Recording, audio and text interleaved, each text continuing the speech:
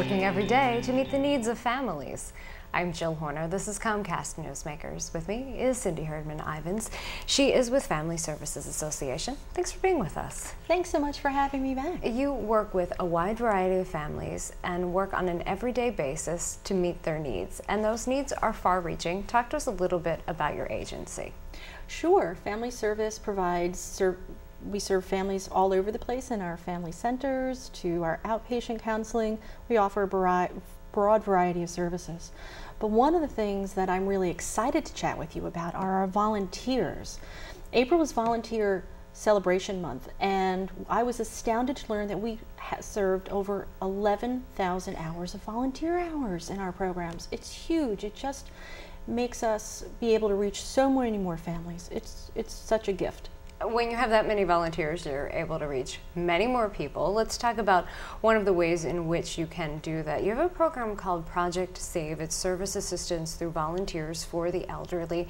You're able to utilize your volunteers in a wide variety of ways, but many of these volunteers go into homes and provide care for the elderly, but this also gives caregivers some much needed respite as well.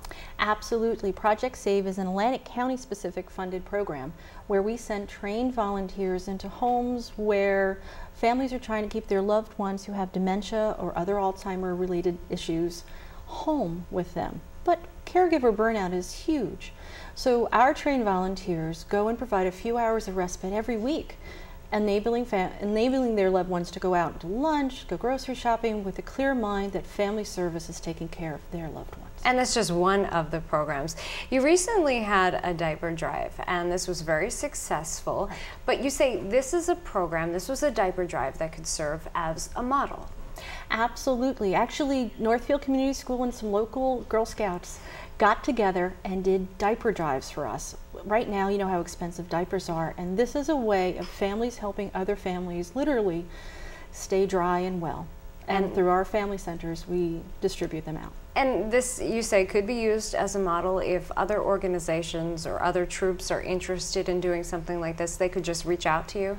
Absolutely. If you go to our website, www.fsasj.org, or call and ask for our development department, we will help you structure another diaper drive. And that can really take a burden off of a family, because as you mentioned, diapers can really add up in terms of costs. Exactly, exactly. You are in the midst right now of kicking off Operation Backpack, and back to school time can be a challenge for many families because costs start to add up. Talk to us about how this works. We all know our first day of school, and we remember how good it felt to have a new backpack with school supplies ready to go. So many families today, as you said, cannot afford that. We collect backpacks and school supplies and outfit children so they're ready to be prepared to start off successfully for a new school year. Please check our website for more information and drop-off locations throughout the county. And it can really make that difference for getting a child prepared for school and helping that child to have that level of confidence as well. Absolutely. As you mentioned, visit the website or call for locations for those drop-off bins and the specific items that are needed. We've been talking a lot about kids, but you have programs for adults as well. We do. Of course, we have our regular outpatient counseling offices on both the White Horse Pike and English Creek Avenue locations. But also we do offer financial literacy, employment counseling, and other supports in our family centers for any adult who is looking for support. And even more fun is our upcoming wine and chocolate event, where we are looking to thank all of our supporters at the Noyes Museum on July 13th.